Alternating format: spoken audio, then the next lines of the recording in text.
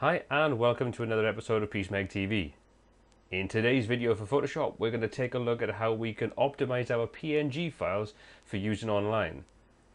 Now PNG24 gives you the control over masks and keeping transparency and a load of different things that make working with these images great, but the problem you have with that is that they tend to be very large files. So I'm going to show you a little tip to create good quality PNG24 files and reduce the file size on them to make them considerably smaller when you're working online. So let's see how we can do it. Okay, so I've got a pretty detailed PNG file open. I've resized it to the size that I want and I'm now ready to save it. So I'm just going to use the option, I've got File, Export, and we'll say Quick Export as PNG. Now we can do this and we have no real control over what happens with this PNG file. There's no way we can adjust the settings and things, but then you can't do that in the Save for Web option. So this is going to save out a typical PNG file. All the transparency and everything we need is saved in there. And I've now saved that. And if we take a look in the folder, you can see that this PNG file is just under or just over 0.5 MB in size. Now just for one image that's a little bit large, so what we're going to do is we're going to use a little online facility that's free that you can use to reduce the size of PNG files while retaining the transparency and retaining all the effects you have with your PNG file. You can download the plug-in version of this for about $20, I think it is, but the free online version allows you to do as many files as you want. You can batch upload about 5 at a time. So let's take a look at what we can do with that and how it works.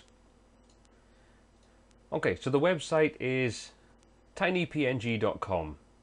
And as its name suggests, it allows us to reduce the file sizes. So all we need to do is drag and drop our PNG file onto this little area. Like I said, maximum of 20 images per time and 5 MB each. And that will then compress those for us and gives the option to resave it. So I'll just drag that up, drop it on there. That's going to go through and crunch some numbers.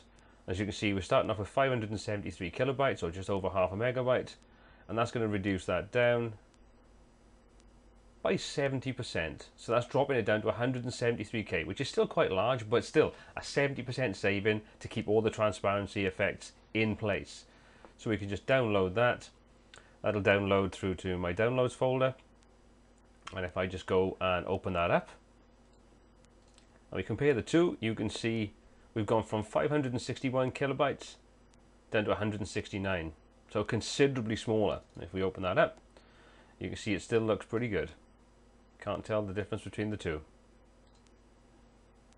So I hope you found this little tip for reducing the size of your PNG files useful.